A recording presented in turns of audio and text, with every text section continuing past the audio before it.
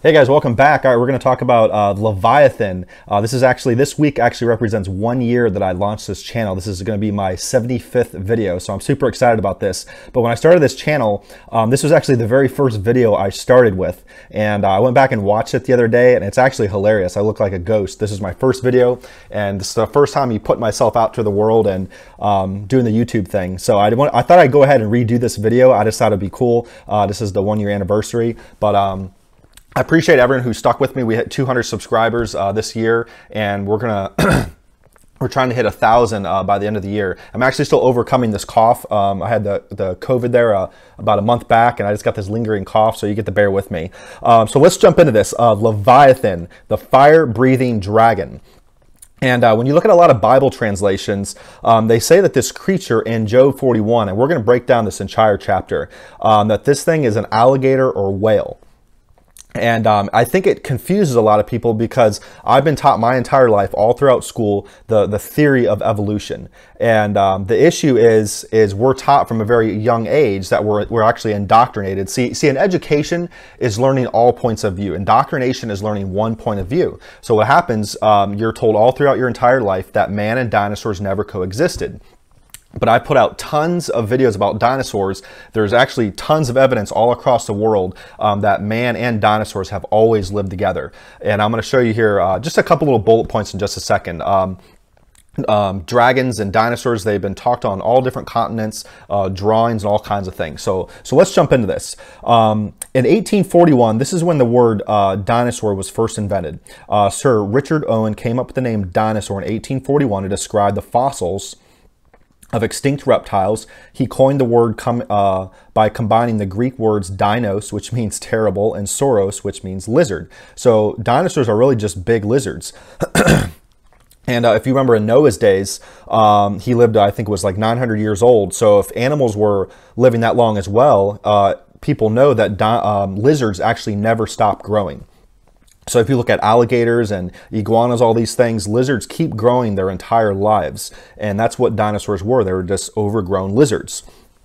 And then before 1841, before this term dinosaur was coined, they're actually just called dragons instead. This is what they called them before this guy came up with the word dinosaur. And you'll see in all works of literature, even Marco Polo, all these different guys actually had they had seen dinosaurs and they wrote about them. So let's jump into this. And I thought it was a few interesting points I want to bring out here is that this is actually a book I want to read that comes from the Institute for Creation Research.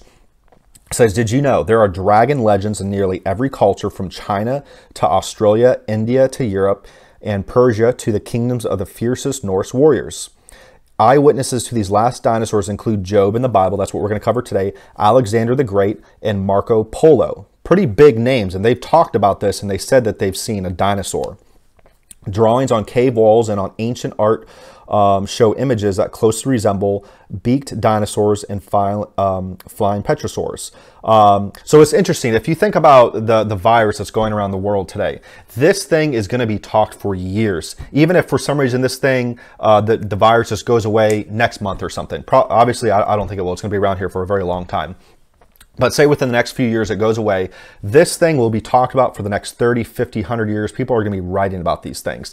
And this is the same thing with these dinosaurs. If there's cave drawings, people typically talk about these things when they happen. Think about Noah's flood, for example. In Noah's flood, every single culture and every single culture wrote about Noah's flood because it happened. So let's jump into this. I'll read off a couple scriptures, but Leviathan is mentioned a few times in the Bible. So let's jump in here. It says, Psalm 74, 13 through 14, Thou didst divide the sea by thy strength. Thou breakest the heads of the dragons in the waters. Thou breakest the heads of Leviathan in pieces and gavest him to be meat to the people inhabiting the wilderness. So this is talking about, you can go back, read the scriptures. Don't take my word for it, but just read it. This is God, talking about God destroying Leviathan. Only he's able to do it. You're going to read in here as we talk a little bit more that man is unable to kill this creature. This thing is a force to be reckoned with. And it's potential, too, that this thing had multiple heads, too. I just thought it was interesting if you read it. Psalm 104, 26. There go the ships, there is that Leviathan whom thou hast made to play herein. So it looks like Leviathan, and you'll see as we read more, it's probably a part sea and land creature. And you'll see here a little bit more. But so this thing could swim out the sea, or it could even go up on land a little bit too. So what happens, starting in Job 38, if you haven't read the book of Job, I think it's the best book in the Bible. God reveals his omnipotence to Job for the next 4 chapters. And what's interesting is the entire 41st, let's back up a little bit. Starting in Job 38, God asks Job over 70 different questions, and Job is unable to respond to this. And then for those 4 chapters, God takes 2 whole chapters. Chapter 40 talks about Behemoth, that's a dinosaur, and then the 41st chapter, the entire chapter, is about Leviathan. So God places a lot of emphasis just on this creature. And God reveals his omnipotence. Omnipotent mean all-powerful. God has 3 natures. He's omnipotent, he's omniscient, all-knowing, and he's omnipresent, means everywhere. But in this instance, he's revealing his omnipotence to Job. So let's just kind of break this down. And again, the reason I'm bringing this up is a lot of Bible translations, you'll read the commentary, and they say this thing is either an alligator or a whale. It makes no sense to me. If your Bible says that, throw it out and get a new one. I prefer King James, but you can read whatever Bible you want. But I think it's clear that this is a dinosaur that's talking about. Job 41, 1 through 2. Canst thou draw out Leviathan with an hook, or his tongue with a cord which thou lettest down? Canst thou hook into his nose, or bore his jaw through with a thorn? So you are unable to catch this creature with like a hook or going fishing. It's impossible. And this word thorn, a tree or shrub armed with spines or sharp ligneous shoots, as the black thorn, white thorn, etc. The word is sometimes applied to a bush with prickles as a rose on a thorn. So back in the day, this is probably how they made fishing hooks. Take some kind of big bush, has different thorns on it, and they try to catch a fish.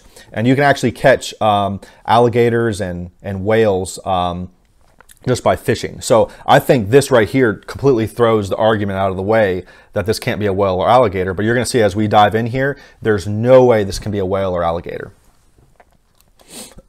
Job 41:3. Will he make many supplications unto thee? Will he speak soft words unto thee? And the word supplication, the action of asking or begging for something earnestly or humbly. So if you're after this creature, this thing isn't gonna beg or, hey, say, please stop. Obviously not speaking, but like whining. This thing doesn't care. It's not gonna beg or do anything for you. Job 41:4. Will he make a covenant with thee? Will thou take him for a servant forever? So I live right here in Florida, and we have an attraction. It's called Gatorland. This place has thousands of gators. I haven't been there since I was a kid. Awesome place. But you can catch alligators and keep them forever. This is saying that, will thou take him forever as a servant? No, you cannot. You can do this with alligators. Again, this totally negates the conversation about alligators and whales. Look at this. Again, here in Florida, we have SeaWorld, and you have the Shamu attraction, and you can keep these whales forever. They've had these things for years. Now, I know they're trying to, get rid of it, but the point I'm just trying to draw is that alligators and whales, they can be captured, and you can keep them as a servant. Job 41:5 through 6. Will thou play with him as with a bird, or will thou bind him for thy maidens?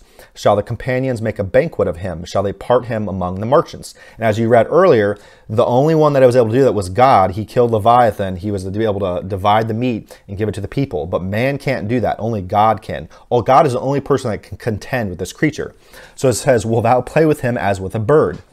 And then you see this guy, he's tickling a alligator on the neck. If you remember, the crocodile hunter used to wrestle these things. And so you can definitely, with an alligator, you can play with them. I actually watched a video. There's this guy, I can't remember the name, you can just Google it, but he actually has an alligator for a pet, and he swims with it. And he's had a relationship with this alligator, I think, going on for like over 10 years. Pretty hardcore. But either way, the point I'm trying to draw again is this cannot be an alligator. Leviathan is not an alligator. Job 41:7 through 8. Canst thou fill his skin with barbed irons, or his head with fish spears? Lay thine hand upon him, remember the battle, do no more. Being in Florida, we have tons of alligators here, and you can go out and get permits and try to kill these things. So, you can shoot a spear at this thing, you can shoot it with a gun or whatever. But the point is, this thing, Leviathan, has a pretty thick hide. So going in here, fishing spears, barbed irons, these are going to do nothing to this thing. But you can do that with an alligator. Behold, the hope of him is in vain. Shall not one be cast down even at the sight of him? None is so fierce that dare stir him up. Who then is able to stand before me? I thought was interesting. This is, talking about, again, about God's omnipotence. If no one's able to stand against Leviathan, then who can measure up against God? If Leviathan can't be strained, God is showing his omnipotence to Job. He's just kind of drawing a correlation there. Job 41:11-12. Who hath prevented me that I should repay him? Whatsoever is under the whole heaven is mine. I will not conceal his parts, nor his power, nor his comely proportion. I thought that was interesting, comely proportion. If you do look at a lot of animals in the animal kingdom, lions, tigers, whatever, alligators, you look at them, they're usually pretty calm. But man, you mess with them, and then it's a force to be reckoned with. Who can discover the face of his garment? Or who can come to him with the double bridle? Who can open the doors of his face? His teeth are terrible round about. And this word double bridle, I actually didn't know what it was a while back, is used as an instrument. I guess I knew what the picture was, I just didn't know what it was called. But it's used as an instrument to communicate between human and animal. And you see these with horses. So you're not going to be able to throw this thing on and communicate with it. It doesn't want to have anything to do with that. Job 4:15-16. His scales are his pride, shut up together as with a close seal. One is so near to another that no air can come between them. Interesting. And if you look at whales, again, this scripture right here totally negates this argument. Compared to sharks, whales have smooth skin, no scales, and their tails move up and down for swimming. So these Bible translations, it's just insane to me how they put a whale or alligator in here. They don't bother to read the text. See, 2 Timothy 2:15 is one of the most important scriptures. It says, study to show thyself approved unto God, a workman that needeth not be ashamed, rightly dividing the word of truth. And a lot of these Bible commentaries, they just don't do this. And don't take my word for it. Go back, read these scriptures, and tell me what you think. I don't want to make the decision for you. We live in this age where people don't think for themselves. They're just basically told what to do. So go take what you hear here and go apply it. Go read about it and expand on it. Tell me the opinion that you come up with. But I think it's pretty clear we're talking about a dinosaur here. And I read this about the skin of crocodiles and alligators. I thought it was interesting. Crocodiles and alligators have rather different scales from those of other reptiles, called scutes. They are bony and quite massive, but are not fused together. So you can go out, spear an alligator right in its hide. We live right here in alligator hunting seasons every single year. People can do this all the time. You can take a knife. I know I'm being graphic. I've actually never done this, but I thought it'd be pretty cool to go out and do some hunting. But the point is, spears, knives, anything is going to get through Leviathan's skin. Job 41:17. They are joined together. This is talking about the scale still. They are joined one to another. They stick together that they cannot be sundered. And sundered is a word that means to be split apart. You can do that with alligators. And this is where it gets really interesting. Is the second half of Job. I think this goes up to verse 34. And this, again, totally outplays, and there's no way this is going to be talking about an alligator. By his neesings a light doth shine, and his eyes are like the eyelids of the morning. And neesings is just an Old English word for sneezing. So probably just by breathing or a sneeze or so, there's lights that come out of this thing. Out of his mouth go burning lamps, and sparks of fire leap out. Never seen an alligator or whale do that. Out of his nostrils goeth smoke, as out of a seething pot or a cauldron. His breath kindleth coals, and a flame goeth out of his mouth. In his neck remaineth strength, and sorrow is turned into joy before him. The flakes of his flesh are joined together. They are firm in themselves, they cannot be moved. His heart is as firm as a stone, yea, as hard as a piece of the nether millstone. And I actually, I've got a lot of, you can check out my playlist, I've got a lot of videos on dinosaurs, and they found a dinosaur, I think it was a brontosaurus, I can't remember, a while back, and it talked about how its bones were like steel, and they were just these massive bone structures. So this was a massive animal. And go back and read watch those videos. Job 41:25-26. When he raiseth himself up, the mighty are afraid. By reason of breakings they purify themselves. The sword of him that layeth at him cannot hold. The spear, the dart, nor the habergeon. So you can't do anything with this. creature. And habergeon, I actually didn't know what this was, but it's a coat of mail or armor to defend the neck and breast. So your armor means nothing to this creature. It doesn't matter what you have on, you're probably not walking away from this thing. He esteemeth iron as straw and brass as rotten wood. The arrow cannot make him flee. Sling stones are turned with him into stubble. So you can't startle this thing with iron, brass, sling stones. I live here in Florida, and we have a river. It's called Wakaiva. I'll take my paddleboard down there, and you can see kind of alligator just hanging out on the bank. And then as soon as you get close to it, the alligator just shoot off. And if you throw like a stick or a rock near it, it's just going to flee away. So the point is, by doing this with Leviathan, it doesn't care. It's just gonna sit there. Same thing with like animals or fish. You know, you drop something in the water, it's gonna get startled, it's gonna go away. Nothing's gonna startle this thing. Darts are counted as stubble. He laugheth at the shaking of a spear. Sharp stones are under him. He spreadeth sharp-pointed things upon the mire.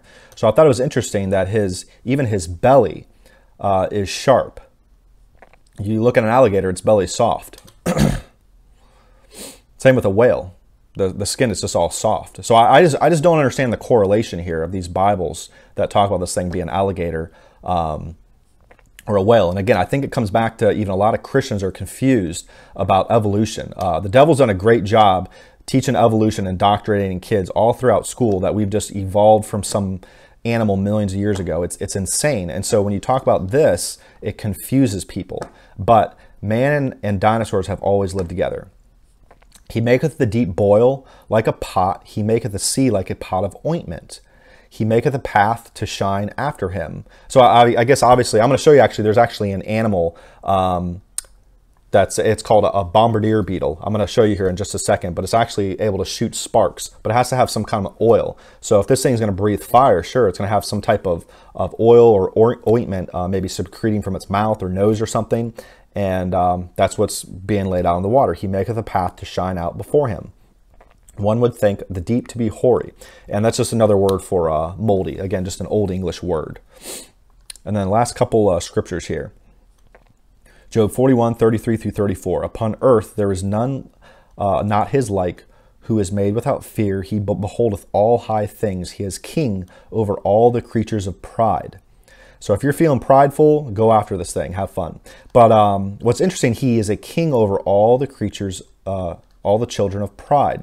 So if you're thinking about, if you're in God's eyes for just a second, are you going to dedicate an entire chapter to the whale or alligator? We know from the fossil record there's much bigger animals out there. And it would make sense to me that it's not going to be an alligator or even a whale. I did another video about the behemoth. They said the behemoth was like an elephant or a hippo or something. It's insane to me. And again, it's just people are confused. But in God's eyes, if you're looking at it, I don't think you're going to dedicate an entire chapter to either a whale or an alligator. This is the beetle I was talking about. It's called a bombardier beetle. It has the infamous ability to synthesize and release rapid bursts of stinky, burning hot liquid from their rear ends. So an animal like this already exists. Sure, it's on a smaller scale, but it's possible for this to happen. And you actually, there's a lot of dinosaur fossils found where they find these heads and there's these massive nasal cavities inside the skull. And scientists have no idea what these were for. And it could be, maybe it was a Leviathan. But again, no one really knows what the thing looked like. I know I had a picture at the beginning. These are just depictions of what people thought the thing looked like. I've seen a lot of different pictures. If you just Google image Leviathan, you'll see a bunch of stuff pop up. But this was a massive creature. We know from the fossil record that dinosaurs like this existed. And from God's eyes, I don't see why you're going to dedicate an entire chapter to Leviathan if it was just an alligator or whale. It doesn't make sense to me. A couple of takeaways, wanted to throw these in here. When you look at the fossil record, are there larger animals that we know about? Yes, and I would think those are going to be reigning supreme over just an alligator or whale. And alligators can be caught, so can whales. Whales can be tamed. You can see here, picture I showed you, alligators, they can be tamed as well. There's a guy, you can watch the video, just swims with alligators. It's like his best friend, been swimming together for like 10, 15 years or something. So that's it. I just wanted to break that down. That's Leviathan for you. 100% dinosaur. I don't think it could be anything else. And if you made it this far and If you don't listen to anything else, there's a reason you're here. Maybe someone's been praying for you, trying to plant that seed. But this is how you become a Christian. Romans 10, 9, and 10. This is probably one of the most important scriptures in the Bible. It says, if thou shalt confess with thy mouth the Lord Jesus, and shalt believe in thine heart that God hath raised him from the dead, thou shalt be saved. For with the heart man believeth unto righteousness, when the mouth confession is made unto salvation. So it's simple. This is how you become a Christian. You just say, hey, Jesus, I'm a sinner. I believe you died for my sins on the cross, and I want you to come into my life and take over. I believe in your birth, your crucifixion, your resurrection, and Lord, just show me what you want for my life. I want my will and everything that I do be for you. And that's all you have to do. It's just a simple prayer. And then you go grab a Bible and start reading. There's a lot of people that become saved or they just don't read the Bibles. Even going to the church just once a week for listen to a preacher for 45 minutes, it's not enough. You're really going to get in there and study. Like I mentioned in 2 Timothy 2:15, is you got to get in and study. I think everyone should, of course, go to church, but you want to keep reading and growing because there's going to be people that are coming to you for questions and have to learn things. So grab Bible. I prefer King James. Start with the book of John. You have the Old Testament, New Testament, Matthew, Mark, Luke, and John. And I just like John the best. It's the way it's laid out, and it'll teach you everything you need to know about Jesus. So that's it. I might start putting out 2 videos again each week. I've been super busy the last few months, only been able to get 1 out. But you should start maybe seeing a couple videos every week here and there. So that's it. Appreciate you guys tuning in. And then don't forget to like, subscribe, and share. This is the best things you can do to help this channel grow. We're trying to hit 1,000 by the end of the year. So that's it, and we'll see you guys next time.